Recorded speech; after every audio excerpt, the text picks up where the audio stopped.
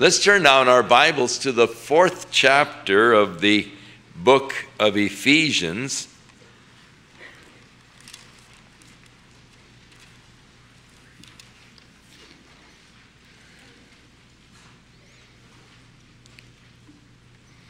In the 3rd chapter, Paul began the chapter with the words, For this cause I, Paul, the prisoner of Jesus Christ. He begins the 4th chapter, I therefore, the prisoner of the Lord. Now, though he was in a prison in Rome, he did not consider himself a prisoner of Rome or of the Roman government.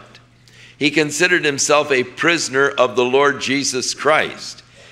He was there in prison because of his preaching and of his teaching concerning the Lord Jesus Christ. So a prisoner of the Lord. And I beseech you that you walk worthy of the vocation wherewith you are called. So as Paul now enters into this portion of the book, he's going to be dealing with the walk of the believer. And the first thing he exhorts is that we walk worthy of the vocation wherewith we were called. What have we been called? We've been called to be saints. We've been called to be the children of God through faith. We've been called to be the heirs of salvation. So walk worthy as a child of God, as an heir of God, as a saint of God. Walk worthy of the calling wherewith you've been called. And then he describes how we are to walk. In verse 2, with all lowliness and meekness. There is really no place for pride in the Christian walk. In fact, a person who is proud is a person who has not yet met the Lord. They may know about the Lord. They may profess knowing the Lord. But you cannot have a true encounter with God and remain a proud person. When Isaiah had an encounter with God, chapter 6, I saw the Lord high and lifted up. His train filled the temple. Then said I, Woe is me! For I am a man of unclean lips, and I dwell amongst a people of unclean lips. Daniel, when he spoke of his experience with God, declared that his beauty turned into ugliness. Peter, when he had a real encounter with the Lord, he said, Depart from me, Lord, I'm a sinful man. And a person who has had a true encounter with God, how could you be proud? There's no way. So we are to walk in all lowliness and meekness. We're not to be lifted up or try to be lifted up or elevate ourselves or walk around in a, sort of strut kind of a thing, But we're to walk in lowliness and meekness, long-suffering and forbearing, even as God has been long-suffering. And of course, one of the characteristics of the agape love, it suffers long and is kind. Forbearing one another in love. You got to put up with me. In love, forbearing one another in love. And I've got to put up with you, and I don't know which has the biggest problem. But we are to forbear one another in love. And endeavoring to keep the unity of the Spirit in the bond of peace. Now, Satan wants to cause division within the body of Christ, and he has done a pretty good job. We look at how the body of Christ has been divided and fractured. But we should endeavor to keep the unity of the Spirit in the bond of peace. So when Paul tells us to walk worthy, this is how we are to walk, endeavoring to keep this unity that we have in Christ. For there's only one body and one Spirit. Now, I dedicated a church in Arlington, Texas this past week, a new Calvary Chapel there. And the pastor of the Calvary Chapel there was formerly a member of the Church of Christ. In fact, he was an elder in one of the Church of Christ churches. But he said that he was one of the strictest of the Church of Christ. In fact, the 35 people that were meeting together had determined that the rest of the Church of Christ were actually more liberal, and they doubted whether or not they were really saved. He said, we had come to the conclusion that we were the only ones that really walked in the truth. The whole rest of the body of Christ was in error. And we 35 were probably the only ones that were going to make it to heaven. He said, you don't know how narrow we were. And he started listening to our studies on the radio as we were in the book of Romans and talking about the grace of God. And God began to open his eyes to realize that there are other people who love the Lord who weren't a member of their 35.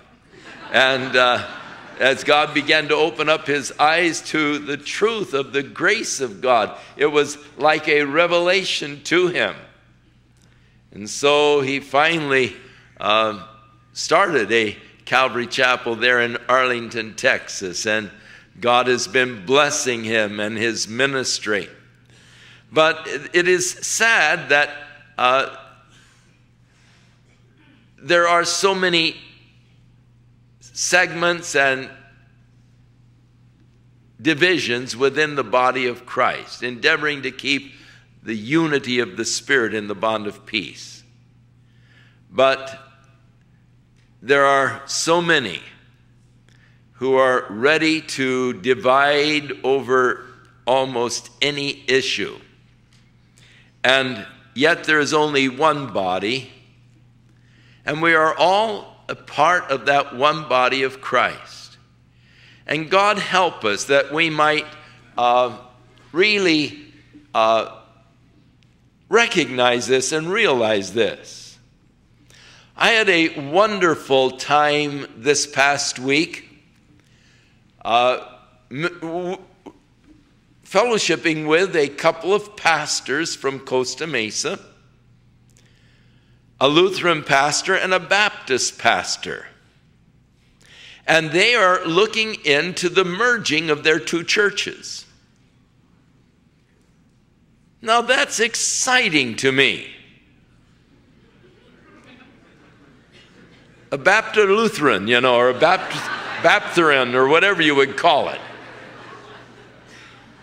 But the merging of the two churches, that they might have a stronger witness, that they might have a larger Christian school, and that they just might work together. And to me, it was an exciting thing to talk to them about this possible merger that they're praying about and the congregations are considering.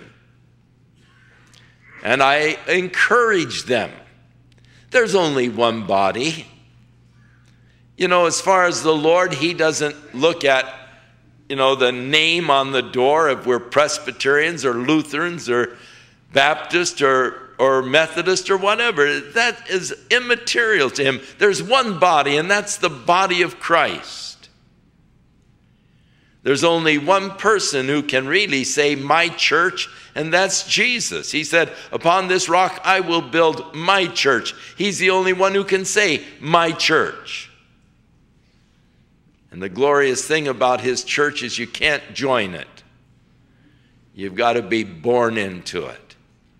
And everyone who is born of God is in the one body. And the sooner we can recognize that, the better. The walls come down. And as we talk about the one body of Christ, if one member suffers, they all suffer. If one is exalted, they're all exalted. And that is why it is so absolutely wrong for us to sort of gloat or feel, sort of satisfied in a sense when someone stumbles and someone falls, a church or a pastor. When one suffers, they all suffer. When one is exalted, and it's so wrong to be jealous when God is moving in a church, in the area or community, and God is really blessing them. It's wrong to feel a sense of jealousy, because when one is exalted, they're all exalted. And we need to really see the oneness of the body of Christ. One body, one spirit, even as you are called in one hope of your calling. Now, there are not 7 heavens, one for the Baptist and one for the Lutheran, and, not separate segments in heaven. There's just one hope of our calling, and that's to be with our Lord forever. And there we'll have to mix. Well, we might as well get started now. And we might as well recognize now that when we get there, it's going to be just one big, happy family of God. And no one's going to be asking you about what denominational affiliation did you have. That won't be important. There's just one hope of our calling. There's only one Lord, and one faith, and one baptism. It's so sad. There are churches that will not accept the baptism of another church. If you've been baptized in a church and you want to gain membership in another church, there are many churches that will not accept your baptism if you weren't baptized into the Church of Jesus Christ. And so they require another baptism. You've got to be baptized into the Church of Christ. And that's sort of sad. It's interesting, the one issue that's come up with the merger of the Lutherans and the Baptists is the Baptists believe in baptism by full immersion, and of course the Lutherans sprinkle for the most part. So they're wondering, and this Baptist church has a rule that you have to be baptized by full immersion. So what do we do with all of the Lutherans that will be joining us who were sprinkled? And that's one of the issues they're working through, and they're talking about sort of a grandfather clause. That they can accept the Lutherans. If you were sprinkled, fine, and they're ready to accept that and to recognize that there's only one baptism, and whether or not it was by dunking or by sprinkling or forwards or backwards or whatever, that one baptism. Baptized by the Spirit into the body of Jesus Christ. There's only one God and Father of all, who is above all and through all and in you all. He's everything. He's above all. He's in all of us. And it is through all things, one God. So the unity of the Spirit in the bond of peace, because we're one. There's only one baptism, one church, one Lord, and one calling, one God, one faith. But unto every one of us is given grace according to the measure of the gift of Christ. Oh, how I love this passage of Scripture. God has given to each one of us grace, his unmerited favor, according to the measure of the gift of Christ. To the church in Rome, Paul wrote in chapter 8 that, what shall we say to these things? If God be for us, who can be against us? He who spared not his own son, but delivered him up for us all. That's grace. God spared not his own son, delivered him up for us all. How much more then shall he not freely give us all things? God has given us grace according to the measure of the gift of Christ. What Paul is saying is that God has already given the most. Anything that you may desire, anything that you may need, pales in comparison with what God has already given. The grace of God according to the measure of the gift of Christ. He gave the best for us in giving his son. And anything that we might need just is nothing in comparison with that grace that God has bestowed through the gift of his son. Wherefore he saith, when he ascended up on high, he led captivity captive, and he gave gifts unto men. Gifts according to his grace, according to the measure of the gift of Christ. And now he has given to the church gifted men. Now, there are gifts of the Holy Spirit, manifestations and gifts of the Spirit that Paul speaks about in Romans chapter 12 and in 1 Corinthians chapter 12. But now he's talking about ministry gifts. The ministry gift of an apostle. The ministry gift of a prophet and of an evangelist and of pastor teachers. So to every one of us is given grace. Wherefore he saith, when he ascended up on high, he led the captivity captive, and he gave gifts unto men. And now that he ascended, what is it but that he also descended first into the lower parts of the earth? Now he's talking about the ascension of Jesus. And of course he is quoting from Psalm 68:18. And that is an interesting prophetic psalm concerning the Lord. And Paul is quoting it here, where the psalmist said, thou hast ascended on high, thou hast led captivity captive, and thou hast received gifts for men, yea, for the rebellious also, that the Lord God might dwell among them. So,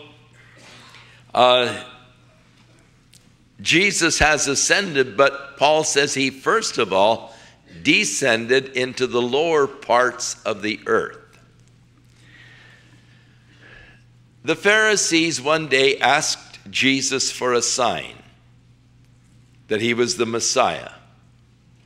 He said, a wicked and an adulterous generation seeks after signs, but no sign will be given to it except the sign of the prophet Jonah.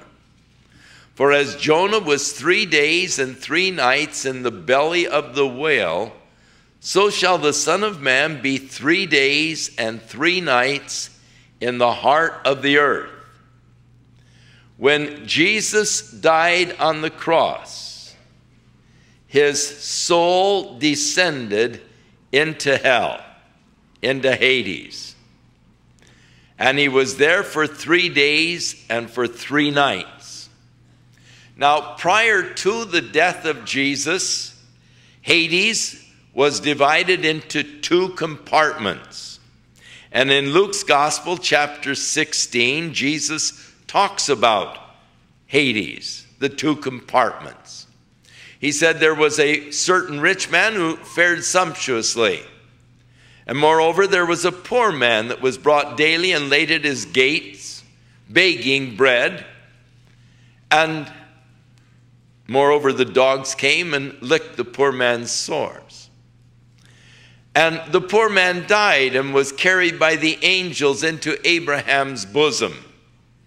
The rich man also died, and in Hades, in hell, lifted up his eyes, being in torment, and seeing Lazarus afar off, comforted in Abraham's bosom, called and said, Father Abraham, I pray, send Lazarus unto me, that he may dip his finger in water and touch my tongue, for I am tormented in this heat.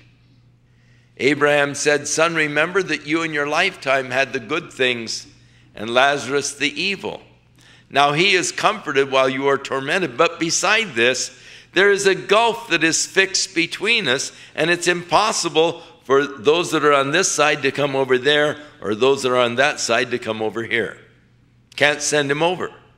There's this gulf that's fixed, and now, the rich man was in torment. He was suffering. Lazarus was with Abraham, being comforted in Abraham's bosom. Now, it was impossible in the Old Testament, with the sacrifices of the goats and the bulls, to put away sin. It covered sin, but it didn't put away sin. And thus, those in the Old Testament period when they died could not enter into heaven because their sins were only covered, not put away. It took the blood of Jesus Christ to put away our sins. And thus, those in the Old Testament all died in faith, we are told in Hebrews chapter 11, not receiving the promise, but seeing it afar off. They held on to it, and they claimed that they were just strangers and pilgrims here on this earth, and they were looking for a city, the city of God, which hath foundation, whose maker and builder is God. And we are told in the last part of Hebrews 11, concerning these men of faith, they all died in faith, not having received the promise, God having reserved some better thing for us, that is the sacrifice of Jesus Christ, that they without us could not come into the perfected state. So when Jesus died, his soul went into hell. And there we are told in Peter, he preached to the souls that were in prison. Now, when he ascended, he led the captives from their captivity. In the 61st chapter of Isaiah, the prophecy concerning the Messiah, it says, the Spirit of the Lord is upon me, because the Lord has anointed me to preach good tidings to the meek. He has sent me to bind up the brokenhearted and to proclaim liberty to the captives and the opening of the prison to those that were bound. And so Jesus descended into hell, into that compartment where Abraham was comforting those who died in faith, assuring them that God would keep his promise. And when Jesus descended into hell, you can be sure that there was a glorious celebration as he announced that the redemption had been finished. As he cried on the cross, it is finished, the price of man's redemption. And thus when Jesus ascended, he led the captives from their captivity. We are told in Matthew 27 that the graves of many of the saints were open, and they were seen walking in the streets of Jerusalem after his resurrection from the dead. They were set free from the prison. He led the captives from their captivity. And so he who has ascended is the one who first of all descended into the lower parts of the earth. Now on the day of Pentecost, when the Holy Spirit came upon the church and people gathered because of the phenomena that was taking place, when Peter stood up to preach to them the message of Jesus Christ, he announced his subject, Jesus of Nazareth, a man who was proved to be of God by the signs and the wonders which he did in the midst of you, who you, according to the determined counsel and foreknowledge of God, with your wicked hands have crucified and slain. But God has raised him from the dead, because it was not possible that he could be held of it. For David prophesied of him, saying, Thou wilt not leave my soul in hell, neither will you allow the Holy One to see corruption. And so Peter said, We testify to you that God did not leave his soul in hell, neither did he allow the Holy One to see corruption. But this same Jesus hath God raised from the dead. So Paul tells us, he who has ascended is the same one who first of all descended into the lower parts of the earth. And when he ascended, he led the captivities captive, and he gave gifts unto men, that is, unto the church. And to some, well, he that descended, the same as he that ascended far above all heavens, that he might fill all things. And he gave some apostles, some prophets, some evangelists, and some pastor teachers. For what purpose? For the perfecting of the saints, for the work of the ministry. The purpose of the church is for the perfecting of the saints, for the work of the ministry. You see, God has called all of you to serve him in some capacity or another. We have been called of God to serve. The purpose of the church is to perfect you for that place of service, that you might fulfill the ministry that God has called you to fulfill. The word minister means a servant. We've all been called to serve. And thus, the purpose of our gathering together, the purpose of God giving to me the gift of pastor teacher, is that we might perfect you for the work of the ministry, that you might be able to fulfill that calling of God and that service to which God has called you, that which God would have you to do for him. For the building up of the body of Christ, we gather in order that we might be built up in Christ, that our faith might be built up, that our relationship with the Lord might be built up, that you might become strong in the things of the Spirit and in the things of the Lord, the building up of the body of Christ.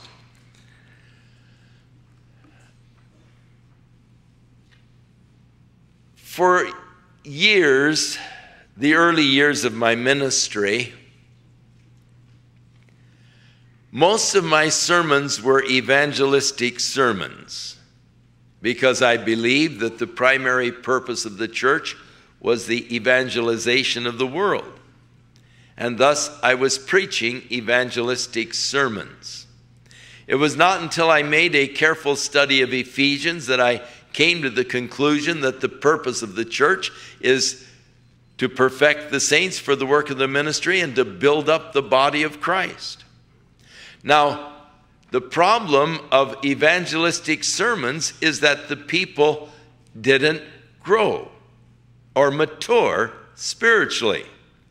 I kept them in a state of spiritual infancy, in that we were always preaching sermons on repentance from sin, the necessity of being baptized, and the first principles of the doctrine of Christ. In Ephesians chapter 6, it said, therefore, laying aside the first principles, the primaries, let's go on into full maturity. But I wasn't taking the people beyond the message of salvation. And as a result, I was preaching salvation to people who were saved, going over and over again, the necessity of being born again, the necessity of being forgiven of your sins, the necessity of being baptized in water, but I wasn't taking them on into maturity in Christ. And thus they were kept in a state of spiritual infancy. And I was preaching the church to death. And unfortunately, many churches have been preached to death, but they haven't been taught. They've never gone beyond the first principles, and they've never been taught. And the real need in the church is the solid, systematic exposition or teaching of the Scriptures, that there might be growth beyond the first principles of the doctrines of Christ. Let's go on into perfection. So, the perfecting of the saints, the building up of the body of Christ, until we all come into the unity of the faith, into the knowledge of the Son of God, that we might come to a understanding of what we have through Jesus Christ, more than just the forgiveness of sins, more than just salvation, but we have the power of God's Spirit to live as God would have us to live. And we begin to understand what it is to have Christ in you as the hope of glory. And the transforming power of God's Spirit transforming us into the image of Jesus Christ, and going on into these other things that we might be perfected or come into a full maturity. And so till we all come into the unity of the faith and the knowledge of the Son of God, unto a fully matured man. The word perfect there in the Greek speaks of full age or fully matured. Now, Paul, writing to the Corinthians, said that they were babes in Christ. They weren't able to take meat. He had to give them milk. And even at the present time, they were still not able to take the meat of the word. And so here he speaks to them of coming into the knowledge of the Son of God, into a full maturity in Jesus Christ. And oh, how we long for that full maturity, that we not be babes, but we grow up and become mature. Unto the measure of the stature of the fullness of Christ. That's the kind of maturity that God wants to bring us to. The measure of the stature of the fullness of Christ. To be like Jesus. That is the purpose of the work of the Holy Spirit in our lives, to conform us into the image of Jesus Christ. As Paul wrote to the Corinthians, and we all with unveiled faces, as we behold the glory of the Lord, are being changed from glory to glory into the same image by His Spirit that's dwelling in us. And so Paul is talking here of coming into full maturity, and Jesus is the measure. He is the model that God is using as He is forming and shaping your life. Sometimes we wonder, God, just what are you doing? As He begins to chip away at some of the old nature. And Lord, what are you doing? Well, He's making you into the image of Jesus. And He's knocking off the rough edges. And He's looking at the model. Jesus is the model, and He's seeking to form you into that model. Beloved, now are we the sons of God. It doesn't yet appear what we're going to be, but we know when He appears, we're going to be like Him, for we will see Him as He is. And so, God working in us by His Spirit, bringing us into that full maturity, into the measure of the stature of the fullness of Christ, that we henceforth be no more children, not be a baby any longer, who is tossed to and fro and carried about with every wind of doctrine. Throughout the church, there are many winds of doctrine that blow over the church. They are spiritual fads. And people follow after them. They chase after them. They're the latest spiritual fad or the latest spiritual craze. And people begin to chase after these spiritual fads as they're looking for some kind of exotic spiritual experience. And they're carried about with every wind of doctrine, vacillating, unstable, whatever direction the wind is blowing, whatever new concept or idea comes along. But Paul points out that so many of these winds of doctrine are being promoted and promulgated by the sleight of men and cunning craftiness of these men who are lying in wait to deceive.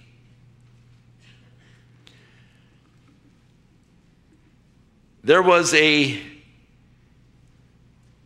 Bible teacher from England who came to the United States,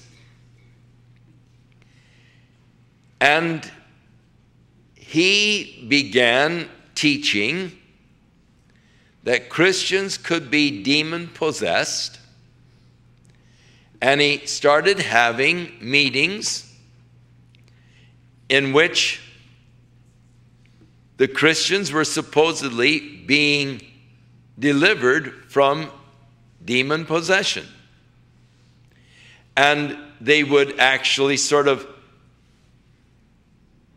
vomit up these demons. They'd go through sort of a contraction or whatever and begin to sort of vomit up. And so they would pass out Kleenexes so that the people could vomit the demons. And so they would go through the, and then they'd say, they vomited up this green thing in the Kleenex, and when they opened up the Kleenex, would you believe there was nothing there? Yes, I would. Now, this Bible teacher was questioned about this. And his rationale for doing it was that you have to have a gimmick. Because if you're just a Bible teacher, you won't gain any notoriety. So you need some kind of a gimmick to draw the crowd so that they can listen to the teaching of the Word. Well, that's exactly what Paul is talking about here.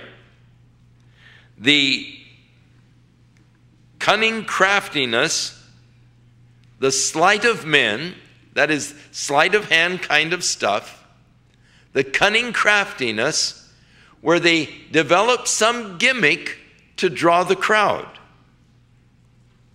And so you find that these men all have their little gimmick, whether it be slain in the spirit, or whether it be severe physical shaking, or whether it be or whether it be uncontrollable laughter, or making animal noises or whatever. They need some kind of a gimmick to draw that crowd that is looking for the spectacular kind of an experience.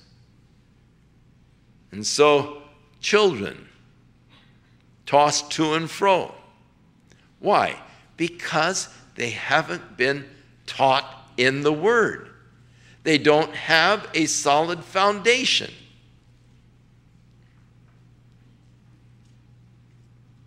To me, it's great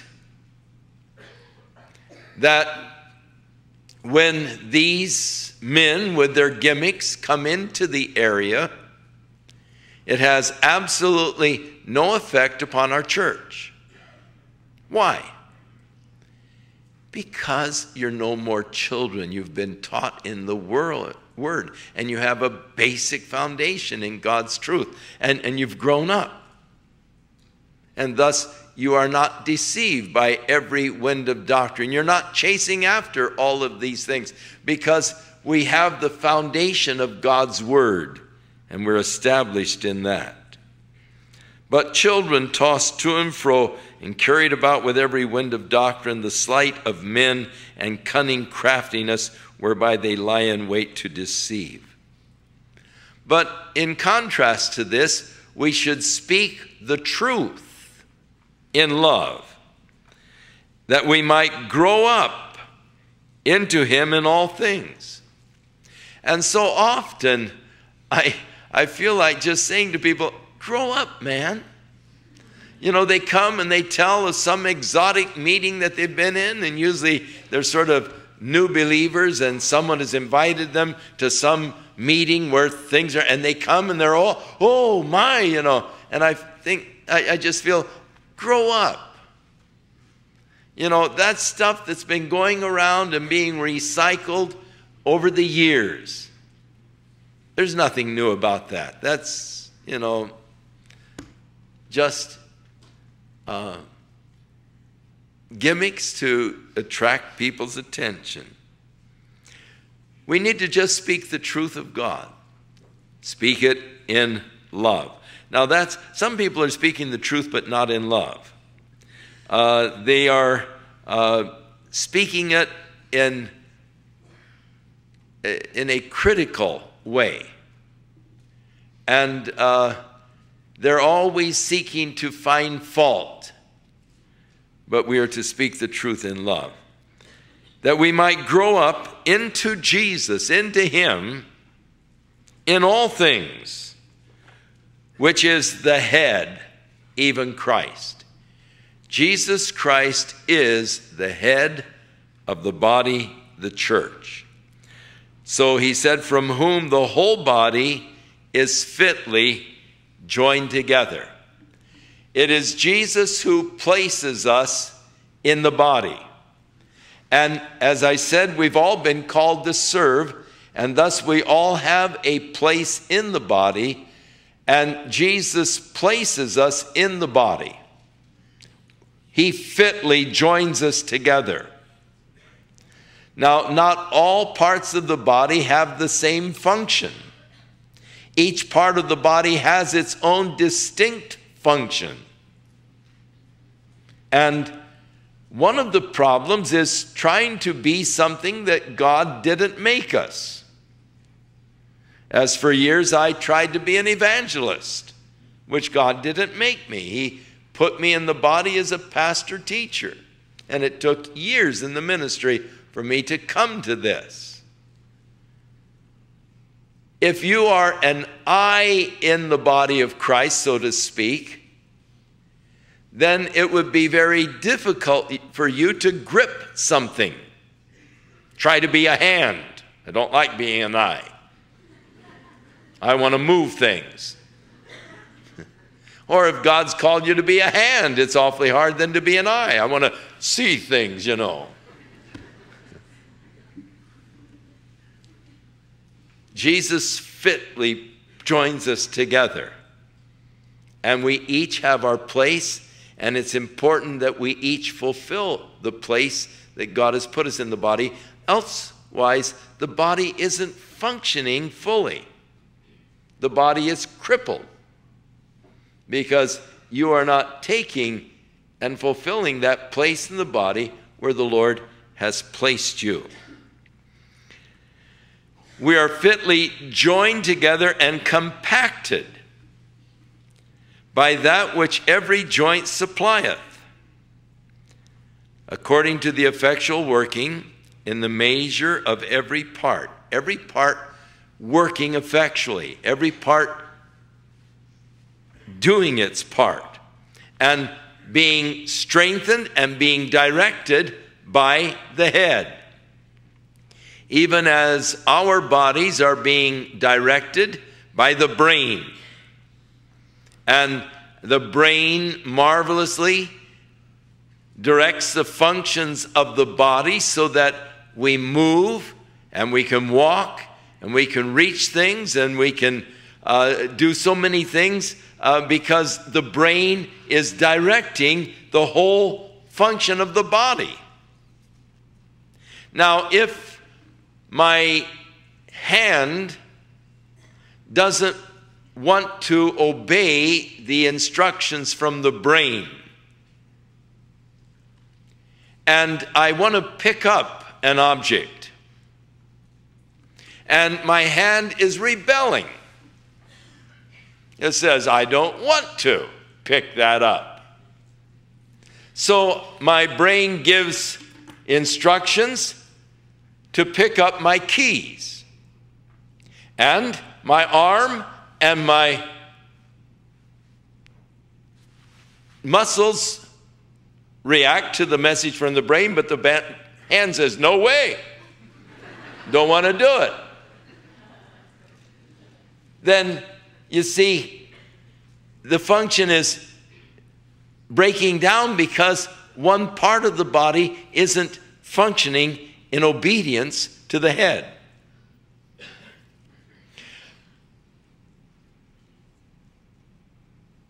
It's sort of sad. It's wonderful the way the brain does coordinate the actions of the muscles and the tendons and so forth, that you can reach out in a smooth, coordinated way. You don't.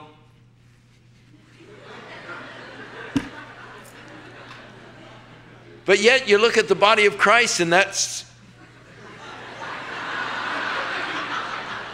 spastic. And it's tragic that there's so much, I want to do it my way. No, I don't like that. No, I won't do that. And thus, Paul is talking about the body being fitly compacted together, every joint being supplied according to the effectual working in the measure of every part effectually working together, that it might make increase of the body to the edifying of itself in love. So the body is built up in love, but it takes us all working together as Jesus, the head of the body, gives the direction, as he places us in the body, as he gives us the ability and the strength and all to fulfill that part in the body of Christ where he would have me to be. This I say, therefore, and testify. So Paul's going to go on to another subject now. This is all walking worthy. Now he's going to tell us that we are to walk. I testify, therefore, in the Lord, that you henceforth walk not. This is a negative now. That you walk not as other Gentiles walk, in the vanity of their minds. He's talking about the Gentile world, and he is saying that they walk in the emptiness of their minds. Empty-headed. Their lives do not make sense. They are not rational in their decision-making. They're walking in the emptiness of their minds because their understanding is darkened. The understanding of God, the understanding of spiritual things, and they are alienated from the life of God through the ignorance that is in them. It's interesting to me how so many people speak in such a knowing way of God and yet are so totally ignorant of God. The Gentiles, you're not to walk as they walk, in the emptiness of their minds. Their understanding is darkened. They're alienated from the life of God through the ignorance that is in them because of the blindness of their heart. One day Jesus said, if the blind lead the blind, they will both fall in the ditch. But it's amazing how many blind people are leading other blind people. The New Age movement, how ignorant they are of the truth of God. And yet how many people are following the blind leaders of the New Age movement. Paul goes on to describe them as being past feelings. They don't have natural inhibitions anymore. They've seared their conscience.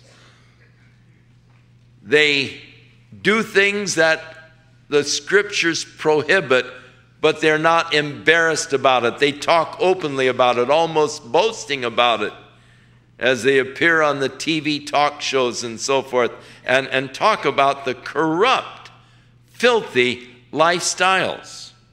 And they're sort of being promoted on these TV programs.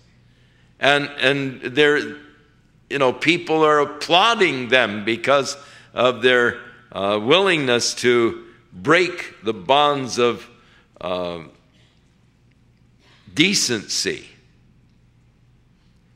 And being past feeling, have given themselves over to lasciviousness, to work all uncleanness with greediness. And of course, at the bottom of so much of it is greed. So all of your pornography, what's the bottom line? Greed. Prostitution, what's the bottom line? Greed.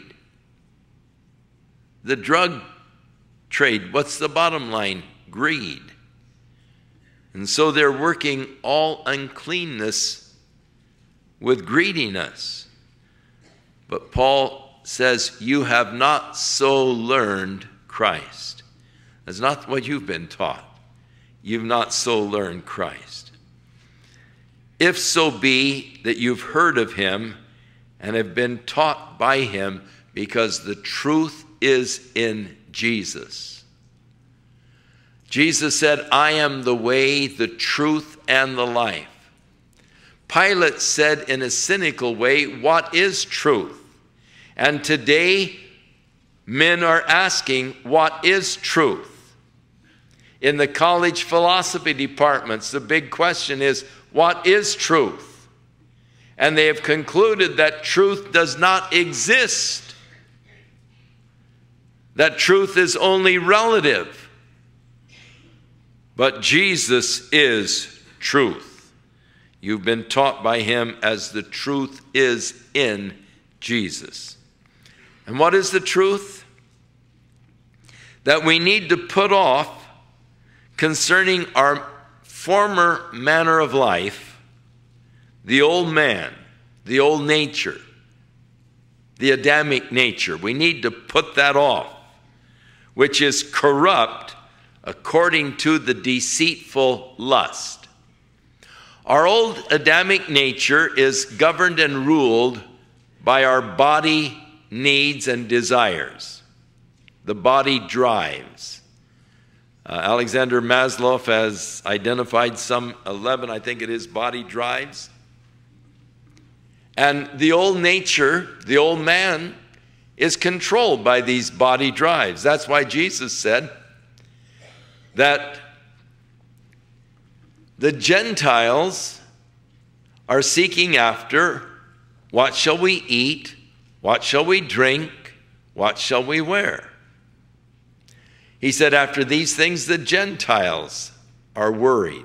But you, if you will seek first the kingdom of God and his righteousness, all of these other things will be added to you. In other words, they will fall into place. It isn't that I don't eat, I become an ascetic, but it doesn't master me anymore. It isn't the most important thing in my life any longer. It doesn't mean that I don't have sex. It means that sex doesn't rule over me. It isn't mastering over my life any longer, and I have it within the prescribed scriptural confines. One woman for one man. So we put off the old manner of living, the way the Gentiles live, which is corrupt according to the deceitful lust. The thing that makes lust deceitful is that lust desires promise so much, but they deliver nothing. They promise fulfillment, but they don't produce. It only creates an emptiness. A person who gives himself over to his lust only finds that the lust grows, and he desires more and more and more in order to get the same degree of excitement. But there's never a place of fulfillment. Lust only grows, the deceitful lust. And so that's a part of the old man, but we are to be renewed in the spirit of our minds. That's the new man. Renewed in the spirit of my mind. My mind is not governed or ruled by my fleshly desires any longer, but ruled by the Spirit of God. Paul, talking to the church in Rome, said, I beg you, brothers, by the mercies of God, present your bodies unto God as a living sacrifice, holy and acceptable unto him, which is your reasonable service. It makes sense. And don't be conformed to the world, but be transformed by the renewing of your mind. And so renewed in the spirit of your mind. And that you put on the new man. So you put off the old nature, the old man. And you put on the new man, which after God is created in righteousness and true holiness. As we sang tonight, we choose the fear of the Lord. For the fear of the Lord is to hate all evil. We choose the fear of the Lord. The new man, which after God is created in righteousness and true holiness. Wherefore, putting away, now we put away the old man. So he's going to contrast here the old man with the new man. Wherefore, putting away lying. Speak every man the truth with his neighbor. Lying is a part of the old nature. Speaking the truth is a part of the new nature. And why are we to speak the truth? Because we are members of one another. You don't want to lie to yourself. And we're members of each other. So we are to speak the truth because we are part of each other. Be ye angry and sin not, or don't let your anger lead you to sin. Now, we can become angry quite easily because we're still in these bodies and we still have our old nature. And our old nature is warring against the new nature. The flesh is lusting against the spirit and the spirit against the flesh. These two are contrary. We don't always do what we would. And so it's easy to get angry, but then immediately bring it under the Spirit. Put that off. Don't let your anger lead you to sin. And then don't let the sun go down on your wrath. Before you go to bed at night, get things settled. And especially husband and wife kind of things. Don't go to sleep before you get the issues resolved and there's forgiveness and there's a settling. Don't spend those restless nights waking up and thinking, oh, I hate him. How could he do that and all? But, you know, get the issue settled. Don't let the sun go down on your wrath. neither give any place for the devil. The moment you give a place for the devil, the moment you give him a beachhead in your life, you can be sure he's going to try to expand that beachhead. Jesus said, "The prince of this world cometh, and he hath nothing in me." No beachheads. Don't let him have a beachhead in your life. Don't have that little area that you sort of coddle and say, well, you know, I have a right to feel angry, and I have a right to get even, and you know, you've got that dirty closet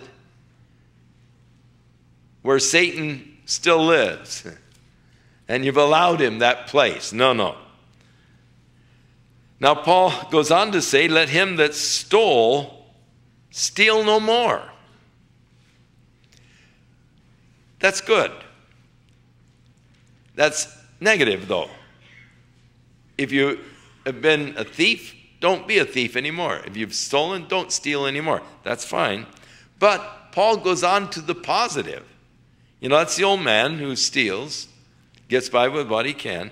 But rather than stealing, rather let him labor, working with his hands the thing which is good, that he might have to give to those who are in need, rather than taking.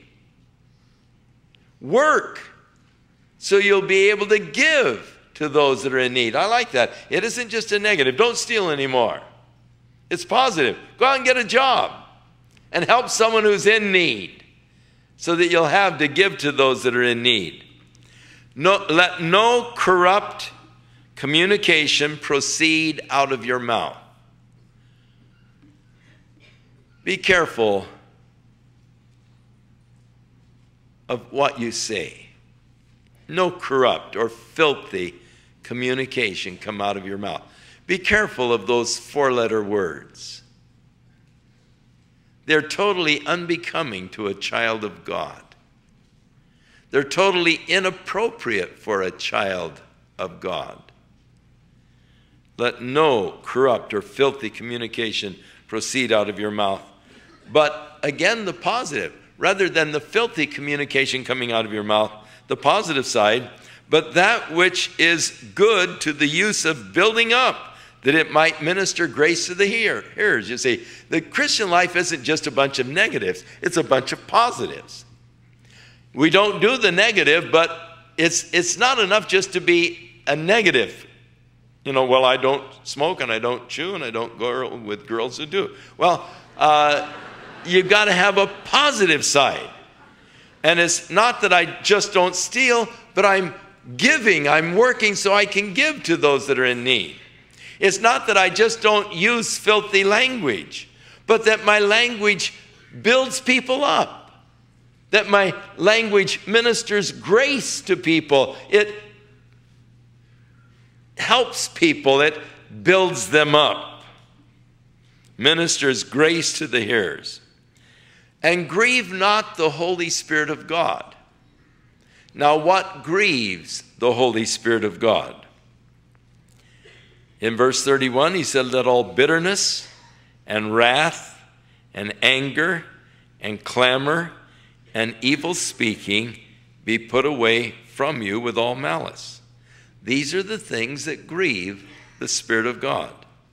Bitterness. If you allow bitterness in your heart, that grieves the Spirit of God.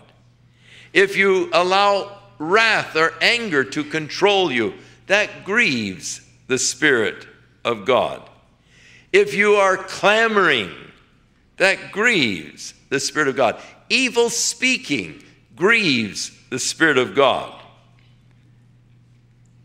And malice grieves the Spirit of God. So grieve not the Holy Spirit of God, whereby you've been sealed to the day of redemption.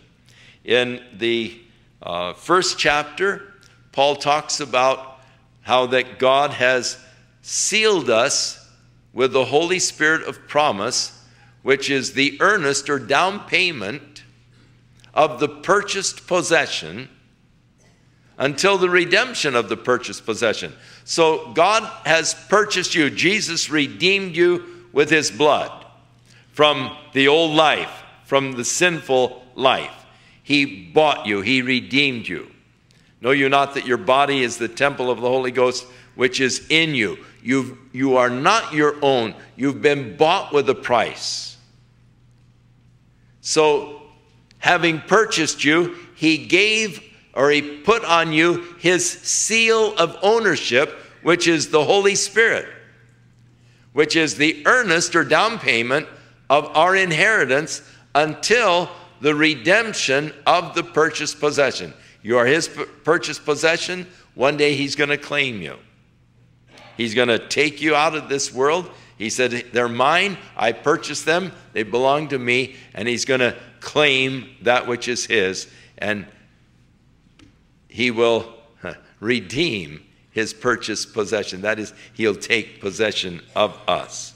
So the Holy Spirit is the seal that I belong to God. And then verse 32, and this sort of just sums up the whole issue. Be ye kind one to another, tender-hearted, forgiving one another. This is the bottom line.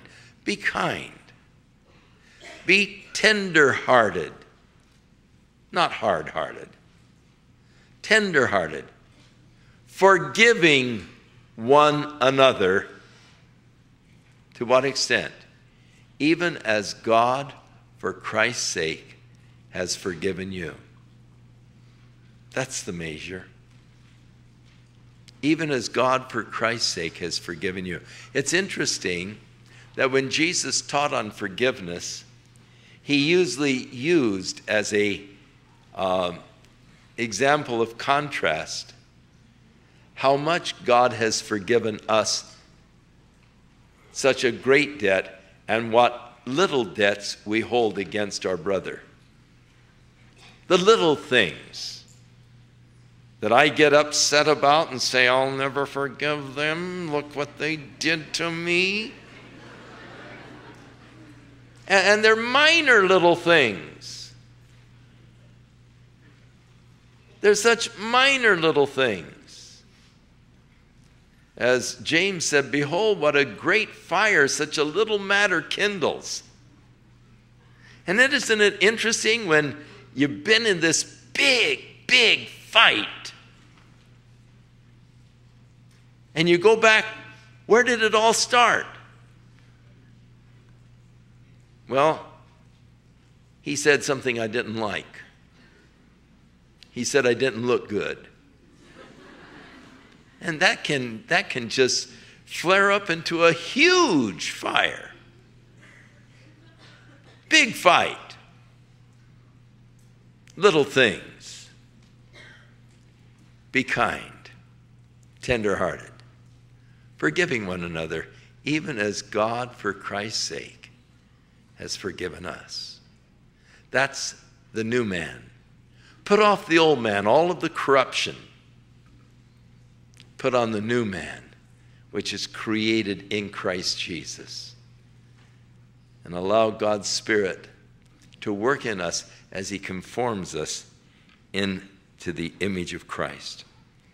As we move into chapter 5 next week, look over carefully how we are to walk in love and what Paul actually defines as walking in love, both from a negative and a positive standpoint. What it is to walk in love. And then the encouragement to walk circumspectly. And then we get into the family relationships next week also, as we walk in relationship to our husbands and to our wives and to our children. So a lot of valuable teaching in chapter 5. Study it over carefully. Read over it.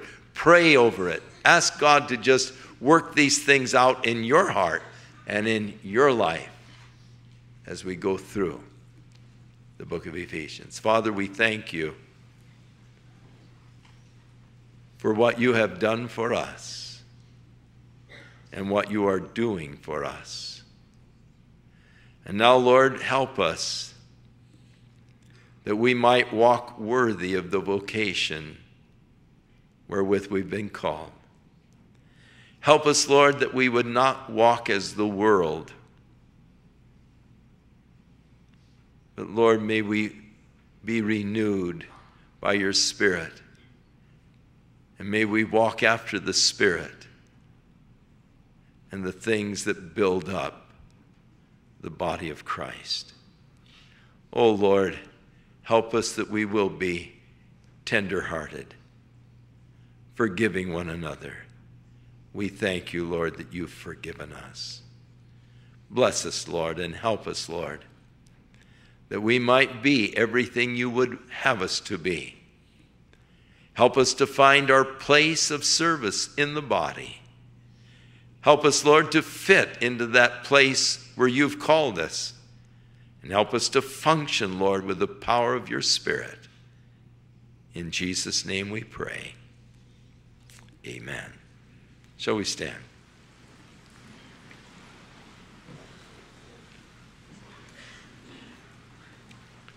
To be like Jesus, to be like Jesus, all I ask, to be like him, all through life's journey, from earth to glory, all I ask, to be like him, to be like Jesus, to be like Jesus, all I ask, to be like him, all through life's journey, from earth to glory, all I ask,